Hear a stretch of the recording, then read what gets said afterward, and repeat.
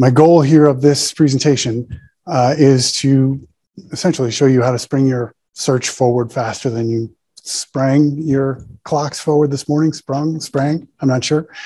And my challenge to you and everybody watching this is, when we're done here, to tell somebody that you came to this, to watch it. And the reason I'm asking you to do that is because when you tell them, hey, I went to this job search, workshop to save time, if they care about you, they're likely going to say, how did it go? And at that point, you're going to have a choice. You can either say, it was okay. Some headhunter yapped at us for like an hour. Or you can say, you know what, it was pretty good. I learned, these few things. And actually, there was this one tactic he gave me, and I want to try it this week.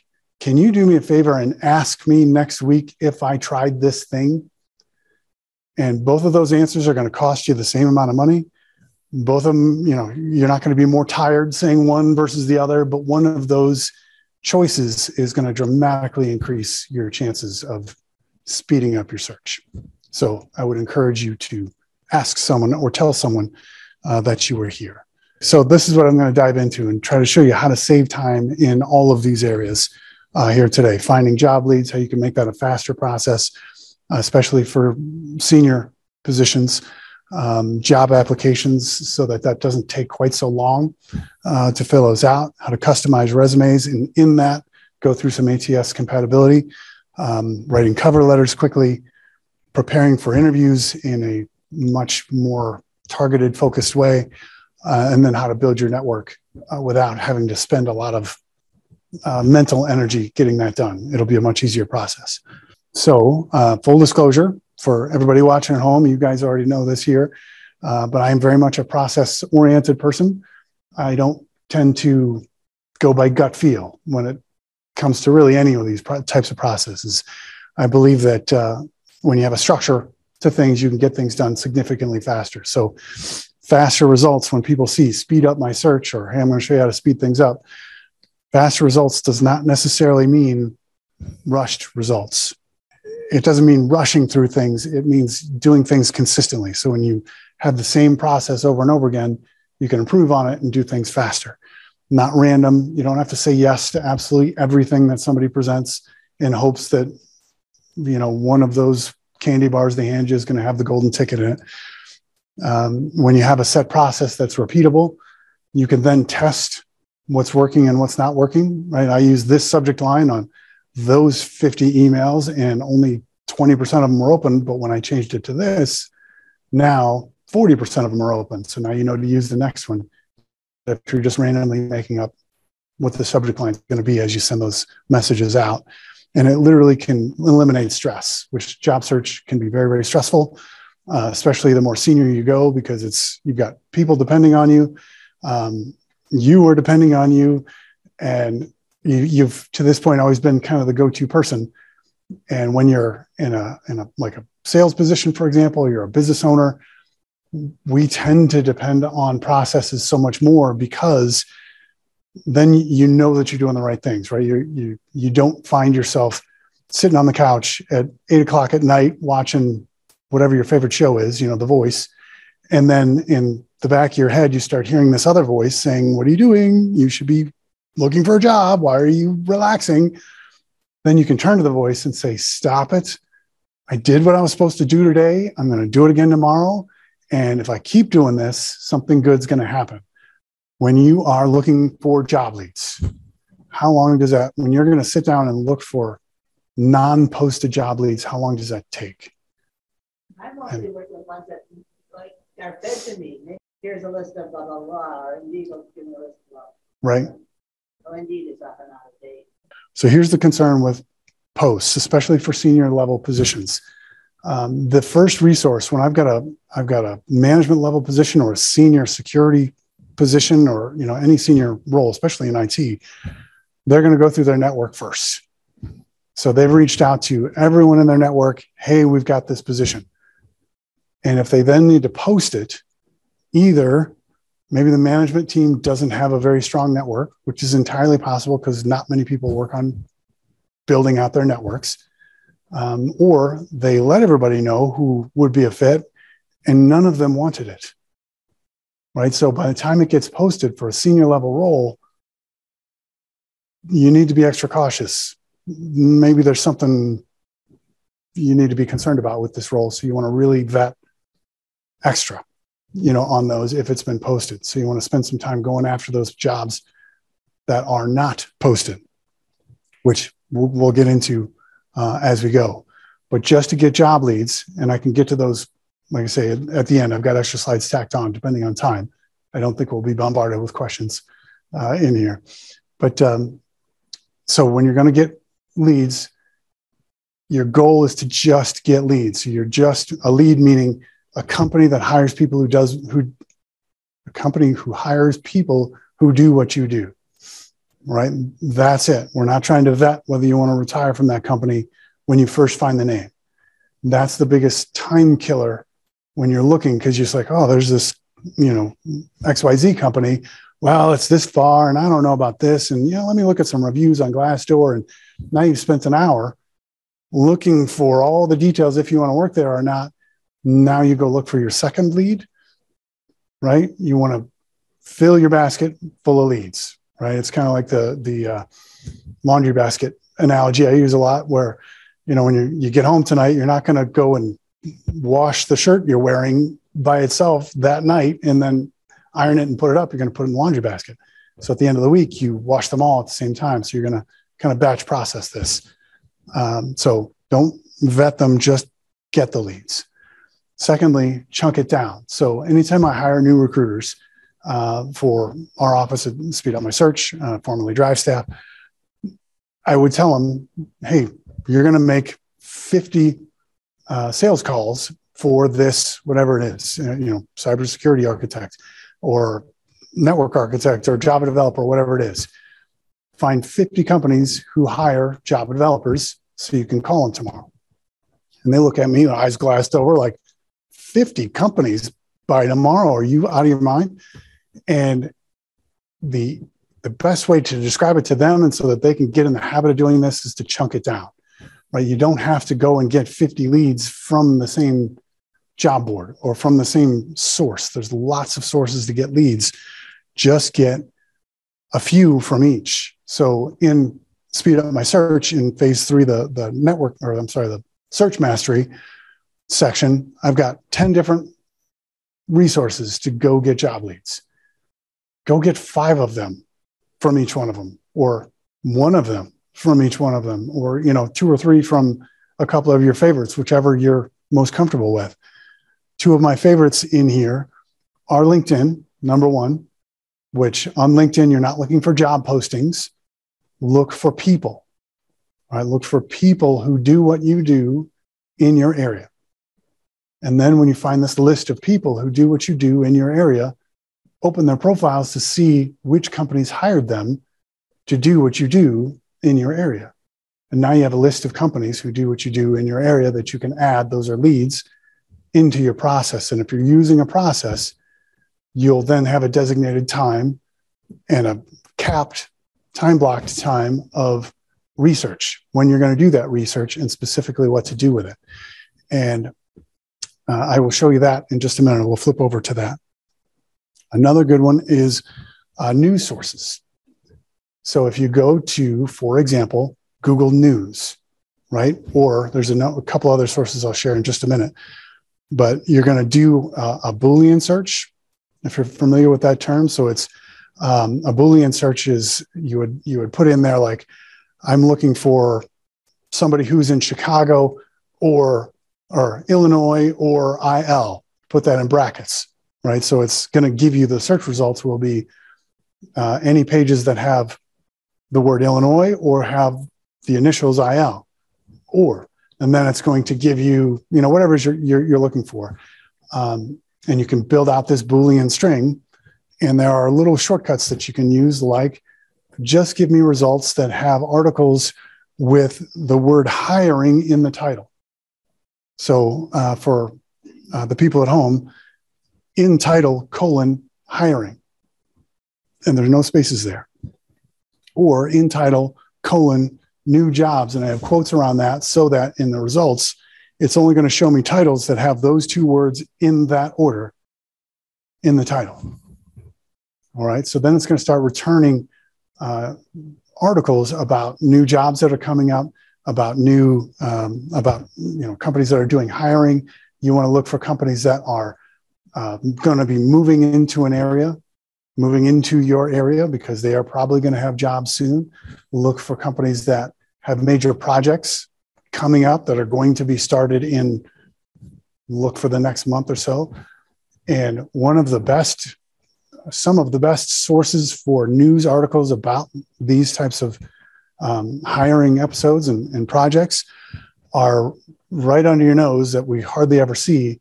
So like when you go to Indeed and you do a search for that type of a position, you'll find a box under there that says news. Click on that and then do your search. On LinkedIn, look for the type of position you're looking for, then click on news. On Monster has the same thing. Glassdoor has the same thing. And you can find news sources from there. So if you find companies that are going to be moving into the area, now you can network in before they post those jobs. Make sense? And let me show you process-wise. So you just get the names, you drop it into the process. Use a tool called, so this is search process. You find the leads and you throw them in the job leads column. So let's say IT director at XYZ company. And if you're using Excel or Google Sheets or some spreadsheet, this is a whole other level of tracking searches. But with each one of these stages, you can then have a checklist. I have a checklist that just pops onto the board. And this is free for anybody who wants this. Just reach out to me or sign up for the free level of Speed Up My Search. And as you check these things off, the commute is reasonable. These things you're probably going to know before you add the lead. It's then going to move this over to the next stage in the pipeline, and it's going to add another checklist. These are drag and droppable. So then when you're doing your research and vetting whether this is a good lead or not, this is telling you what to look for so that you don't spend all afternoon figuring out what charities they donate to and whether they're environmentalists or they're, whatever. And you can figure that out. And that way you've got a set, consistent way that you're finding your research on each organization. And so I moved it over here. And then the next day when you go to make a networking attempt, it's got a checklist of things to do and to apply and all the way through. If you were to just get 5 leads a day, knowing which sources you like so you can plot them out on your calendar. Tomorrow I'm going to look for LinkedIn leads or news source leads or look for companies that are hiring recruiters, because if they need to hire people to help them hire people, there's going to be some significant needs there. And go through the list of all your different sources, pick one, just get 5 leads or 2 leads or whatever you're comfortable with to add into your process so you can run them through when you've got that designated time. And the reason it only takes 15 minutes to do is because you know where you're going to be looking, you know what you're looking for, and you're not spending hours vetting each lead as you get it. And that in and of itself should have redeemed your daylight saving time that you lost this morning. I hope. So any questions about this? Okay. So job applications. I have heard some people say they spend 2 to 3 hours on a single job application. Are you guys doing that? How long do you spend on a job application? I spend a fair amount of time. I'd like to speed that up. Yeah. Okay. Applying for a job. Yep. Okay. 15 to 20 minutes. And what if you see that it did not parse all your work history into all those work history fields? Based on the format I have, it does. All right. 20 minutes. I bet we can speed that up even.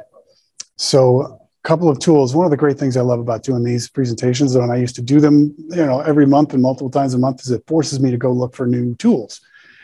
And as you go through this process, I've always been a huge fan of ATS-based, which is a Chrome extension, but I've since found one called Simplify, which is also a Chrome extension, but it's specifically made for job applications. So if on all those applications, assuming your gender hasn't changed or your background hasn't changed, your age hasn't, you haven't gone into a whole other age group or ethnicity or anything along those lines, you're now a veteran and you weren't, or along those lines, those typical type of questions, that is going to answer them for you as soon as you hit the application. So it's kind of like if you go to sometimes you fill out I'm going to sign up for this webinar page, and you've got one of those little tools that auto-fills all your information. Simplify will autofill applications for you, and you can put in even experience and answers to all those EEOC type questions, and that will save you a lot of time. My caution with that is they do offer, because they are integrated with lots of different application sources, such as like Amazon, and they have a whole list of them. I'm not thinking of them right now, but companies such as Amazon and Walmart and all these different companies, it will offer to send your application to all of those companies in one click. So 5,000 companies or 1,000 companies, whatever it is, 10,000 companies in one click. The problem of doing that is now you are represented at all those different companies. If somebody was going to refer you in there and maybe earn an employee referral bonus for referring you in there, now they can't. If you were going to talk to a recruiter and say, hey, can you get me in there? And they've got relationships and they can help you get through some of the gatekeepers, now they can't represent you because you're in there. This for auto apply. Don't do the auto apply to mass companies. You can just do one at a time, though. Right. Just as it's on the page, fill in this information for me. Okay. All right. Yeah. Blasting your resume everywhere. And you can't customize your resume for each one. And it really does so much more harm than good to apply to lots of positions at once. Text Blaze, this one, if it's a smaller company or something that this Simplify doesn't recognize, which I'm sure there are tons, this is an online shortcut tool, which makes things very, very, very easy. And I will show you on my ATS that's up. So hypothetically, let's say that this open field was supposed to have my work history for my most recent job. I use Text Blaze. So if I just write /job1, there is my experience from my most recent job in seconds instead of minutes. I didn't have to go find the document and copy it and then paste it. And what about my other experience? Well, here, how about job 2? And it drops it right in there. Text Blaze is free unless you want to use some of their fancy bells and whistles, but you can have up to 20 shortcuts in there for free. I do use the paid version of this, and it's very affordable, but worth it, because on LinkedIn, it will it'll fill in the first name for the person. I'll show you. But if this guy, I'm going to just go to this, whoever this is profile, I don't know this person, he invited me to connect. If I had hit accept and then message, instead of writing this guy a big long message back, I'm going to say / and now it wrote, thanks for the invite, Mahdi. I'm not sure how to pronounce his first name, but it filled in his name. Right. And if I was like to follow up on a resume proposal I had sent to someone, the person is local. So I can then click that and it adds additional information to customize it for somebody who's local. So I find it to be a great tool that saves a lot of time. So to get Chrome, if you're not familiar, for example, with Simplify, just go to the Chrome web store. For anybody watching at home that is not sure how to do this, do a search for simplify in jobs. That way you get the right one. There's a bunch of different applications out there with simplify at the beginning, and add to Chrome and in the top right corner. And once it's added, a small icon is going to be up there. Same thing for text plays. And it's very, very handy. So if you don't have to type at all, because these things are filling in for you, now all of a sudden that job application process goes from 20 minutes down to a few minutes or seconds. And some people will say, hey, what if it's not, why don't we just make the resume ATS compatible? Good question. So ATS compatibility, a couple of rules that not everybody knows about to make sure that it goes through. Make sure, for one, you don't have any images on your resume. A lot of people, especially that are new, to the area, they're applying to positions within the United States for the first time. They'll have their picture on there. In other countries, picture is almost required, I think. In the United States, it is illegal. They cannot know and have any discriminatory information about you, in their application process. So if they have your picture, now they can tell your gender, they can tell approximate your age, your race, so many different things. And a lot of the ATSs are set up to automatically reject those resumes so that they can't possibly discriminate against that person. So keep those off. I had someone speak at one of our job club meetings a while ago for talking about icons. So if you just had like a little phone icon next to your phone, that icon on there would break the code for some of these applicant tracking systems. Icon for my certification. Correct. Would not use any icons anywhere on there.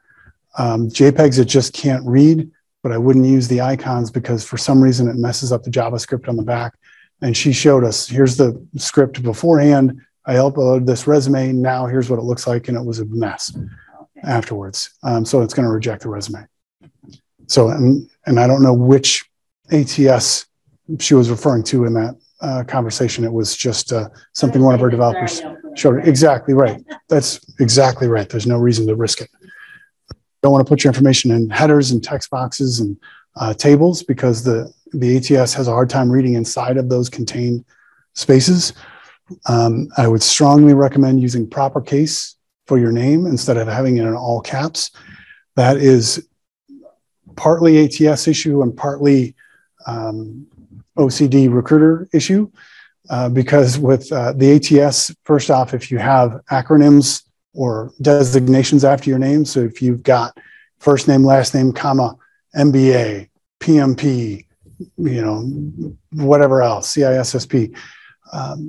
Now all of a sudden it sees the ATS, which was looking for two proper nouns, proper names at the top of the resume, now sees 5 capitalized words that mean nothing to the ATS. It's not going to know that that's a name. So you should put that down in your body of your resume and not right next to it? No, you can put it up there. Just make sure it's capital K-A-R-E-N. But if I do security plus, it's SEC plus. Right, but if that's following your name in proper case, it will see this is a name, those are designations. But if your name is in all caps, it's going to see that could be a designation, that could be a designation, that could be, I have no idea what these words are.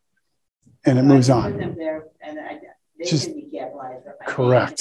Correct. Right. I mean, capital K and, capital S, but exactly. Right.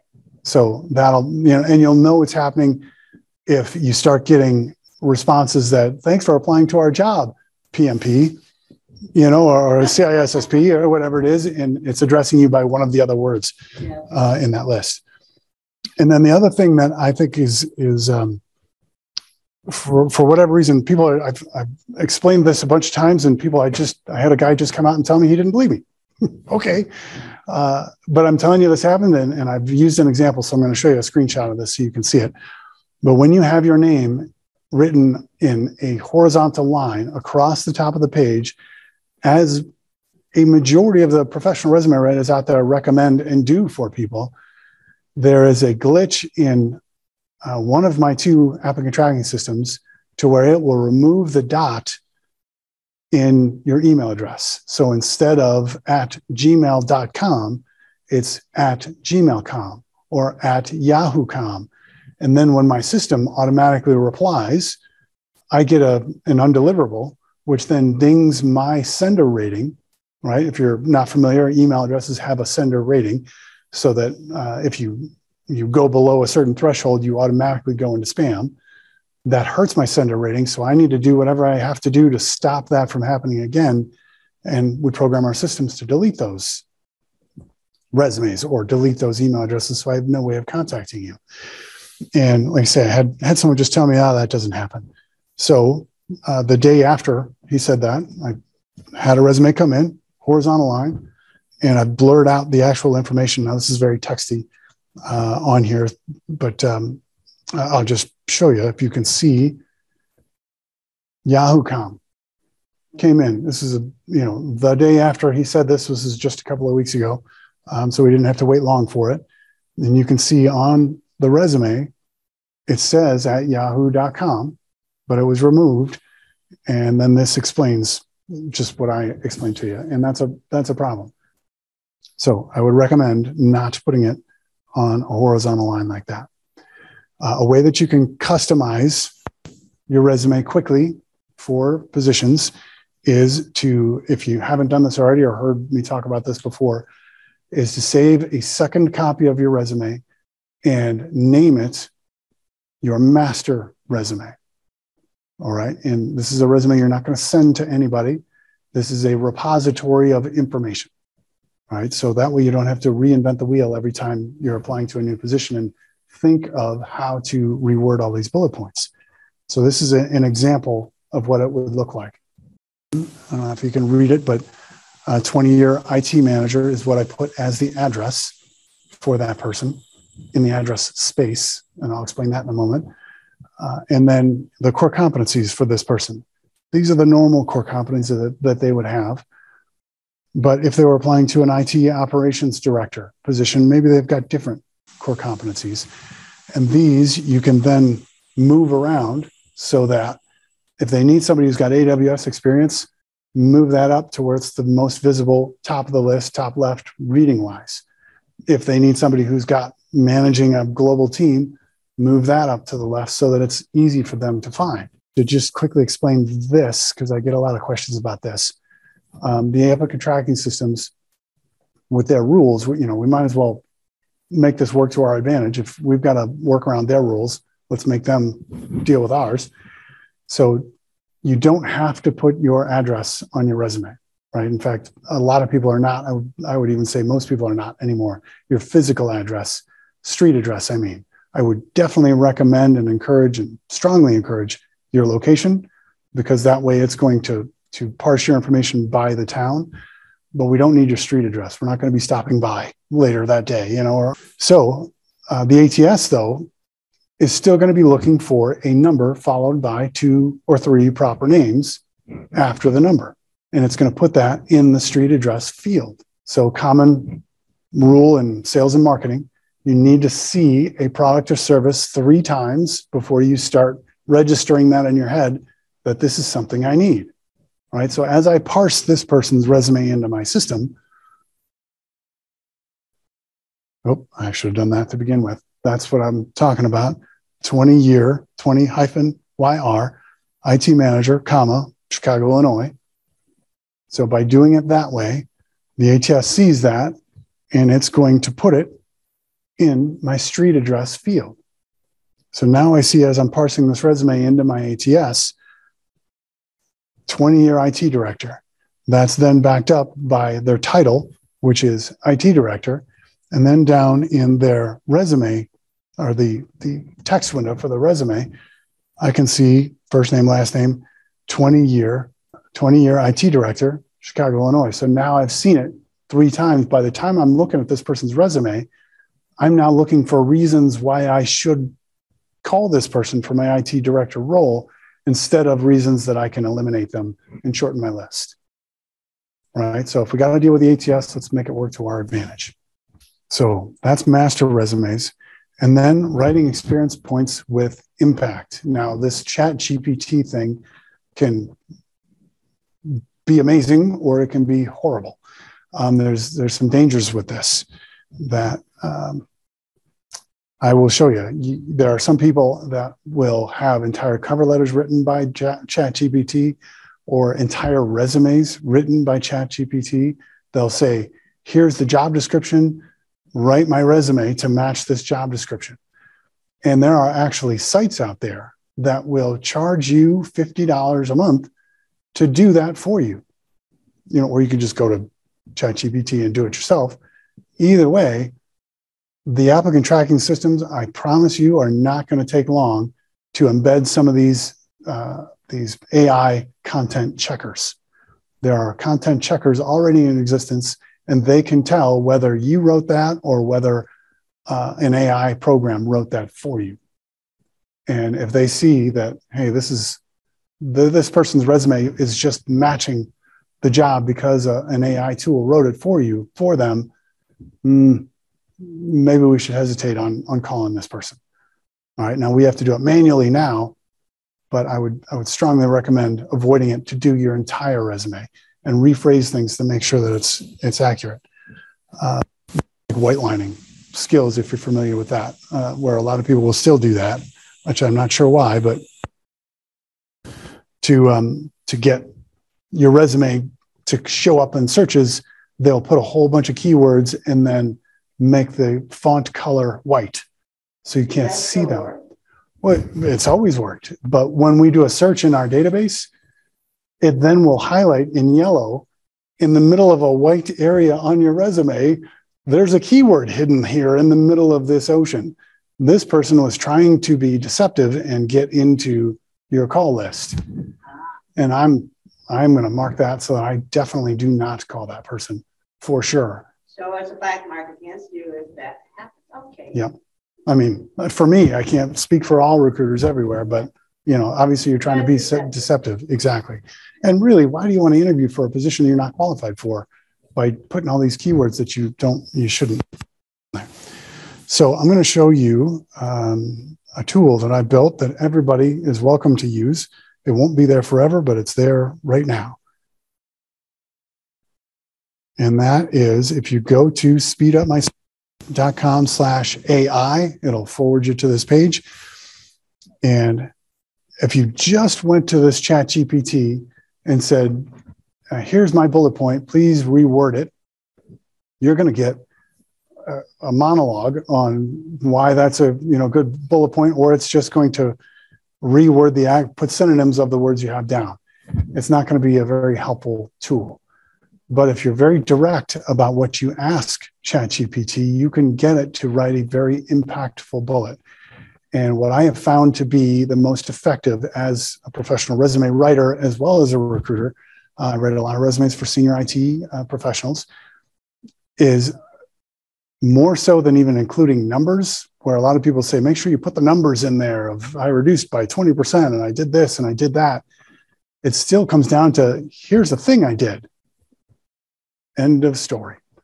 Whereas if you can show them that you know why you did that thing, now it doesn't really matter what tool you used as much, because you can get to that result through a number of different ways, especially in technology. Well, I used Java to develop this thing so that we could, and it makes such a difference in terms of their openness to having a conversation with you. So I built this box specifically to do just that and to exaggerate it. I had my 10-year-old daughter name a profession and then something that they did.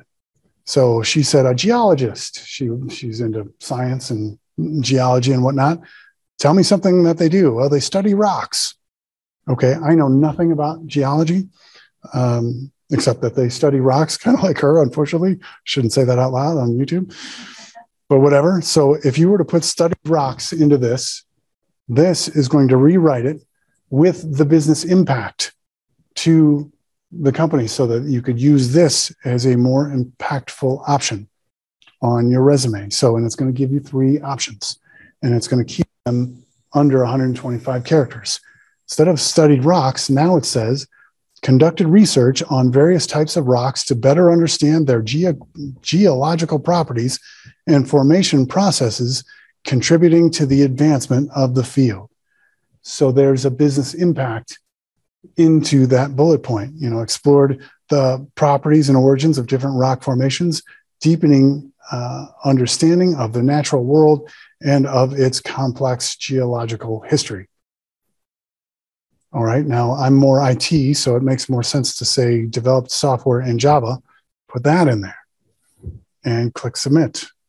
And it takes 10 seconds, 15 seconds-ish to go, but utilize Java programming skills to design and develop software applications, enhancing organizational efficiencies and driving growth. Here's why I did it.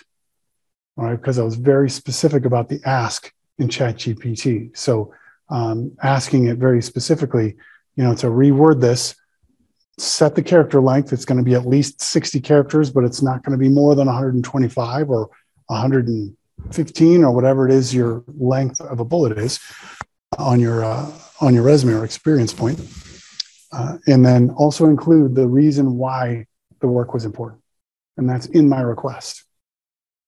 So when you're specific about it, that will help, reword this. That has been reworded to make sure it's using some of your own language. And if you do this for every single bullet point, now most of your content is AI generated. That can be uncovered through one of those AI checkers. But you can either reword it yourself, or there's another tool out there called Quillbot, Quillbot. And you can put a bullet point, something under 115 characters or something along those lines, or words, and it will rephrase the same thing with the same amount of characters. And you can use that, and that will not be detected as AI generated. And that will help you save significant amounts of time, job to job. And those things you can then add to your master resume. And again, that purpose of the master resume, go to the master resume, swap the bullets in and out from that, so that you can quickly customize it instead of having to rethink of all those bullets. Cover letters, same kind of thing, but I would not recommend using ChatGPT for this. I'm still looking for good commands to use to keep it smaller than a novel. When you ask it for a cover letter, it gives you something very, very long and not necessarily helpful. The way that I recommend you put together these cover letters, which 50% of the time they're going to be read, 50% of the time they're not.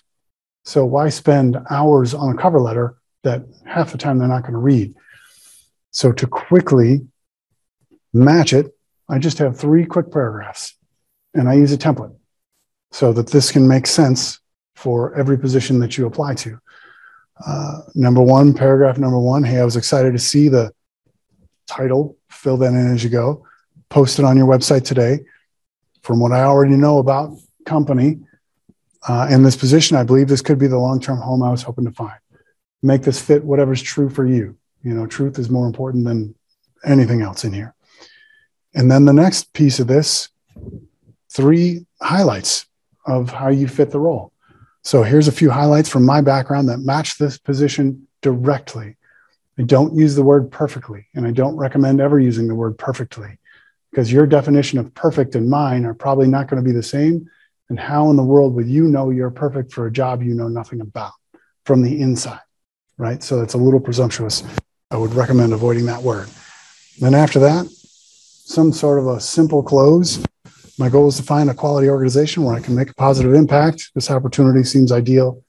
I'll try calling tomorrow to follow up if I haven't heard from you. I'm hopeful to speak with you soon. I'm saying I'll try calling you tomorrow for 2 reasons. Number 1, to let you know I am interested and I am going to follow up. But 2, a lot of people dislike being on the phone as much as you do, as the rest of us do. And a lot of people are uncomfortable being on the phone. I'll try calling you tomorrow. Ooh, I better respond. You're going to get some recruiters who don't like making phone calls or talking to people face to face. They're going to call you back. So interview preparation. Now you could go to ChatGPT and say, please ask me some questions if I was going to interview for, a director of DevOps, whatever it happens to be. But you need to be more specific than that. You can be really specific, and I'll show you.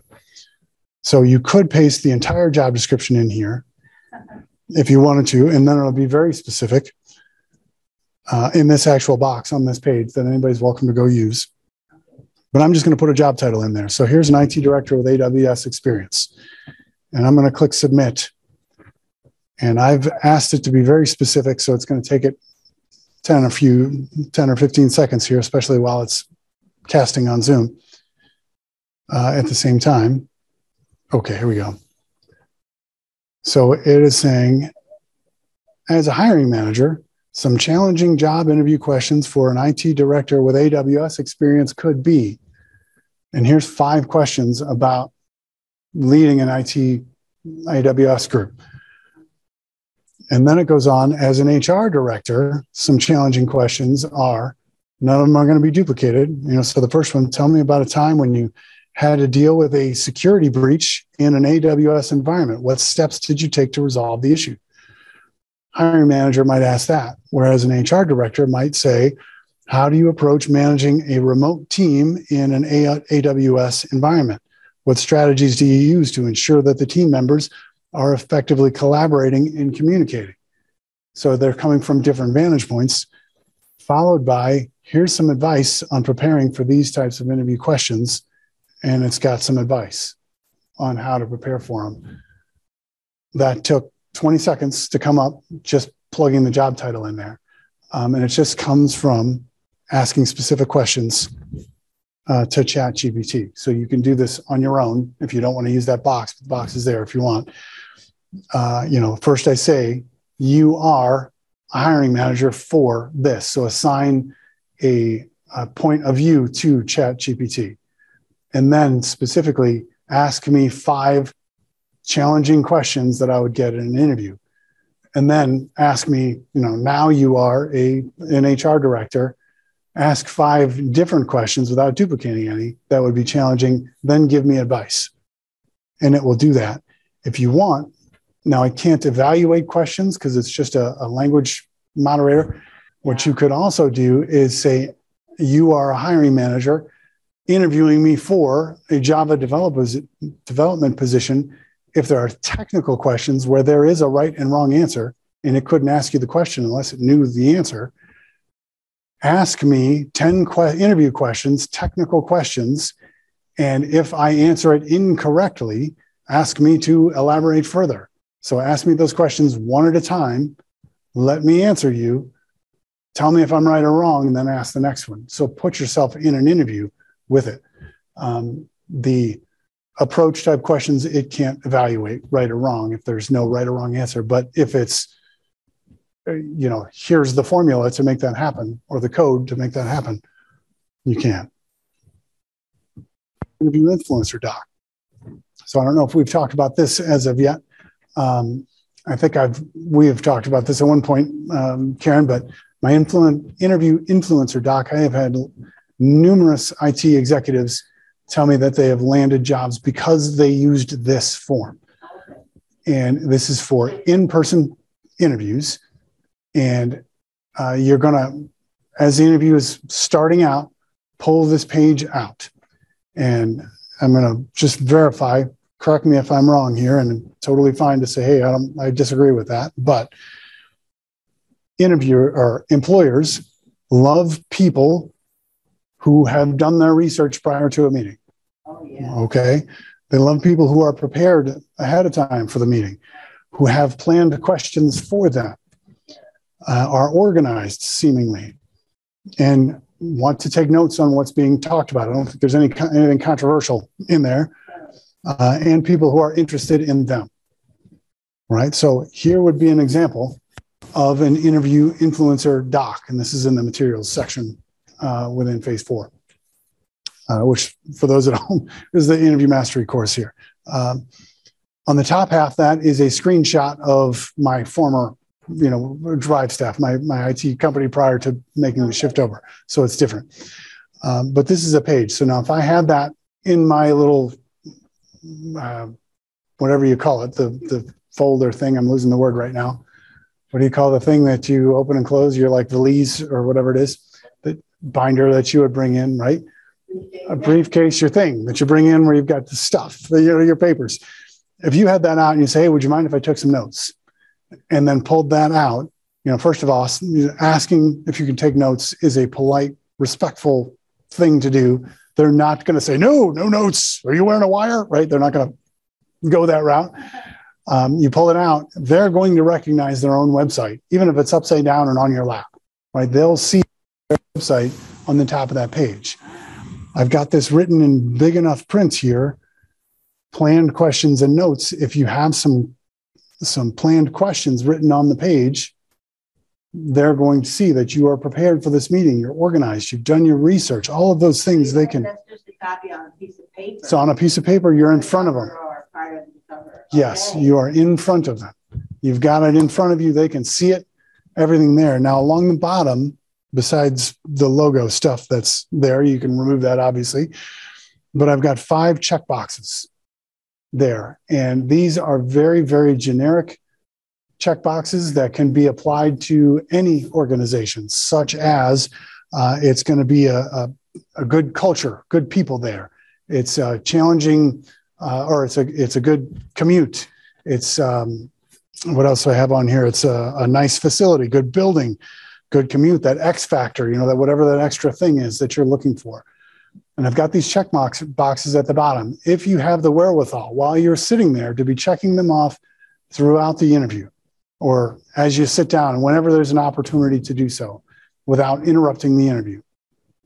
At the end of the interview, they typically finish this interview by saying something along the lines of, do you have any other questions, or is there anything else you would like to discuss? Then, having this sheet of paper in front of you, you can look down and look back up to them and say, you know what, as I've been looking for the right fit and long-term home, for where I'm going to move next, I've got 5 different criteria that I've been looking to find all in the same place.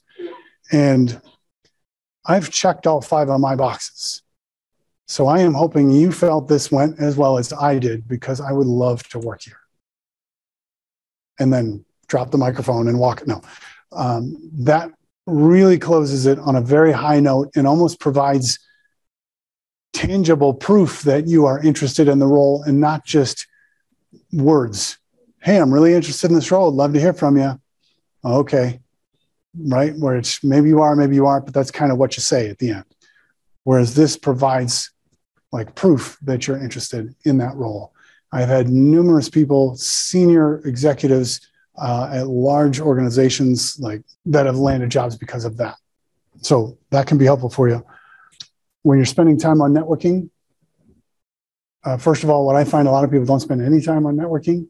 But if you do, how much time do you spend thinking about what you're going to say if you are staying in touch with people on a regular basis? Right? How do you come up with something that's going to make them continue to be glad to be hearing from you instead of annoyed that they are hearing from you again? Right? Got a planned outreach system, frequency schedules, go through your network and identify, rank, if you will, A, B, and C contacts. And I'm not saying A, B, and C as if it is their value, right? We are all equal value under the eyes of God, right? We're all human beings. We're all valuable people. I'm not trying to be cold and callous, say this person's more valuable than that person. I mean, which one is going to be more instrumental in the progression of your career, specifically, that you should then stay in touch with, right? So identifying A, B, and C people in your network, and then having a frequency schedule. So people who are A contacts or A plus contacts, I'm going to stay in touch with them on a monthly basis, or every month and a half, or every 2 weeks, whatever that you're comfortable with. People who are maybe a B, you're going to stay in touch with every 3 months, and a C every 6 months, understanding that people who are B level contacts, you are always trying to move them to either an A or a C. You never want people to sit in that B category. All right. And there's easy ways to do that by maybe asking them if they would write a recommendation for you. If they do, Now you know that as an A contact. If they don't, maybe not, or have some other litmus test to move them. But once you've got them in one of these frequency schedules, then you've got a number of ways to stay in touch with them. And I'll show you a few that are on here. So in phase 5, it goes through different reasons to follow up with people. And I think one of the reasons many people don't stay in touch with their network is because you're trying to think through the messages. When I'm going to stay in touch with my network, that means I got to meet them for coffee. Not necessarily. You just need your name to be familiar with them. You need to have a recent, be top of mind recently. And there's a number of ways to do that. You know, the information, contact information for them, because, you know, you never know when you're going to need that network. Yeah, absolutely. Yeah. And I am actually I will show you something right here on that. There's lots of ways to stay in touch with people. Yeah. It doesn't have to be let's set up a coffee afternoon kind of a thing. It can be as simple as, you know, I'm going to stay in touch with them every 2 months. And so this month, I'm going to go to their profile, look to see anything that they've posted or shared, and click like on it. And just, hey, thanks for sharing. Great article. Good to see your name, Joe or whoever. That's it. They respond, they don't respond. Doesn't matter. They're going to see it. How often do you post something and then just forget all about it? You want to see if somebody liked it, or was that worth sharing, or, you know, you go back and look at that stuff. If you have a quick comment, they're going to see your name and they're going to like you because you like them. It's easy to like people who you know already liked you. If you like their article, obviously you're a very smart person, you know, or you wouldn't have liked it, you know, kind of a thing. So they're going to appreciate that. But if you see somebody who's got a birthday out there, click that button that says, hey, you know, happy birthday. But if you're looking for a new position, add a little bit to it, right? So here's a little extra script for that. And you can just make this a shortcut in text plays. You know, hey, happy birthday, Karen. I hope your company has a favorite flavor cake in the break room for you, or has your favorite flavor of cake in the break room for you today. By the way, you know, I'm currently in job transition right now and looking for my next cybersecurity role. So if you hear of any roles like that for me while you're chatting with everybody today in the break room, please feel welcome to have them call me. Have a great day. If that's somebody in your network that you don't know all that well, and it's not going to make any difference to you one way or the other, what they're thinking of you, you know, hey, happy birthday. And by the way, I'm looking for this role. In the company and then... Exactly. Right. Exactly right. So, and I've got numbers of different, you know, levels on how to do that, but it can be simple things of, you know, you see a post out there, like a public post, add your 2 cents. All right. There's I can't recall which YouTuber it was. Somebody out there talks about donating, you know, 10 cents a day or $1 a day or something like that, meaning add your 2 cents in 10 times a day to different articles, right? So somebody posts something on cybersecurity. Oh, that's a great idea, but I had this and whatever. And what do you think of that? And then people start to get to know you as an expert in that field. You have a good book, you know, that you read, that you loved, put that out there, you know, and say, hey, you know, I think you'd really like this, whatever it is. That could be. If you are a poster, a very easy way to post. If you don't want to write your own stuff, there's a site called feedly.com that posts different articles that you can be specific. Show me articles about these types of things. You can set up an RSS feed for yourself, so it just sends you those. And then you can use, buffer.com. They have a free level of this where basically you add different articles into a queue, which you then set your queue up to 3 times a week or whatever's allowed on that free version. You know, Saturdays at noon or Tuesdays at 7 p.m. or whatever your times are, you want to post something. You're adding stuff into your queue. The next time your queue time rolls around, it will post one of those articles and share them across LinkedIn and Twitter and Facebook and whatever else. So you don't really have to think about it. Just keep reading articles and learning like you normally do. Add them to your queue. You're posting on a regular basis. They've got free levels. They've got more advanced levels. I use one called meetedgar.com, which also has one called meeteddy.com, which I've have turned off as of recent, but if you've followed me over the years, I've used to post 6 times a day, and that'll start happening again soon. That's Meet Edgar. So I've got close to 300 different posts that are out there. When it gets to the end of my list, it starts over. Whereas like a Hootsuite will get to the end of the list and stop posting because now you're out of posts and you've got to then re-add them all in. I had a question. You know, I see this. I'm not sure what you mean, HBD button. Oh, happy birthday. I'm sorry. Oh, okay. Happy birthday. Okay. Yep. So you're celebrating a birthday. And Adrian, so instead of happy birthday, Adrian, I'm going to put HBD. Happy birthday, Adrian. I hope it's a great day of fun and reflection. Recorded this 2-minute video, birthday video for you. Hope it's going to inspire a great year for you. Best wishes. Oh, nice. And then I've got a birthday video that then goes out to them. It's a 2-minute, you know, a little reflexive, you know, if you were talking to yourself 10 years from now, looking back on this year you're about to have, what are you going to wish you did this year? What do you want this year to be remembered for? Just a quick kind of a deep thought kind of a thing. So hopefully that saved you an hour, at least here today. If you were planning a lead process, using TextBlaze and Simplify, using ChatGPT very directed in a directed manner, making an ATS compatible resume, and preparing for interviews and network plans. I know some people will say, you've got me networking more than I did before. That's taking more time, or I'm spending more time preparing for interviews than less time. That's actually losing time. But if you think about it, if you interview better than you would have before, you don't have to go on as many interviews, and that saves you weeks of time. Exactly. That's going to save you massive amounts of time. Yeah. And I wanted to close on just some different job search books that are out there that I strongly recommend. I've got a whole recommended books page on Speed Up My Search, just /books. But one of my favorites actually has nothing to do with job search, but it's still one of my favorites, by Rick Pitino, called Success is a Choice.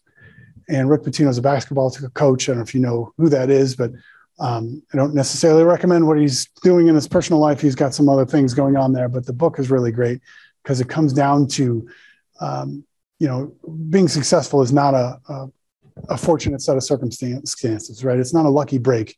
You choose to work harder than anybody else. You choose to come to a workshop like this when you've lost an hour of sleep the night before. You choose to use ChatGPT to reword your bullet points.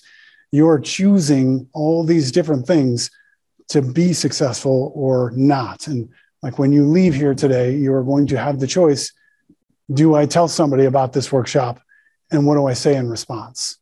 And what you choose to say in response will dramatically improve or not improve your search. And I just think it's a very powerful concept. So I do appreciate you guys coming out here sincerely. Reach out to me directly if anybody has questions. Happy to answer.